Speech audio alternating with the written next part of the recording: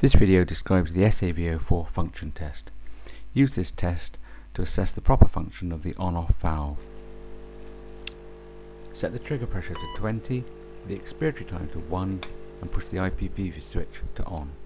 Set the incoming gas flow rate to 200 mils per minute and then place your thumb over the end of the ET connector to close off the airway. The pressure will rise and trigger the ventilator approximately once every second. Then decrease the flow rate to 100 mils per minute.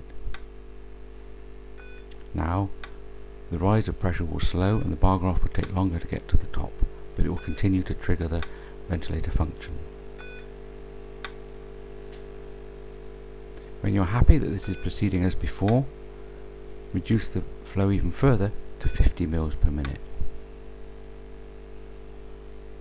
The time taken for the pressure to rise will again increase, but the pressure will be reached and the ventilator will trigger normally. If this is the case and there is no sticking or jerky action of the solenoid valve, then the valve is functioning correctly. If not, if there are any problems, please contact your supplier or distributor to arrange a service or repair.